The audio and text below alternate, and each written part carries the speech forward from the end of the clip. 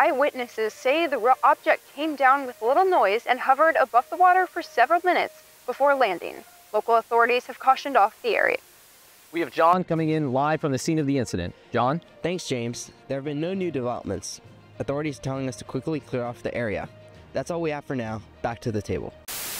Ladies and gentlemen, the situation only continues to get worse. We have no clue when or if this will end.